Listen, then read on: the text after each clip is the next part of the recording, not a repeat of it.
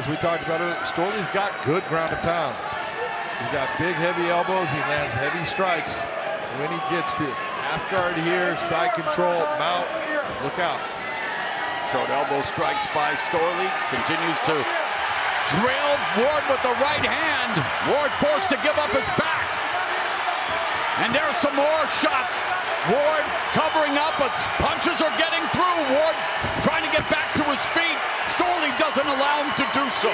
And Storley mixing the wrestling and striking beautifully. Yes, he is, and this is what you're looking for. He starts to get up, return him to the mat, and continue that ground and pound. Ground and pound,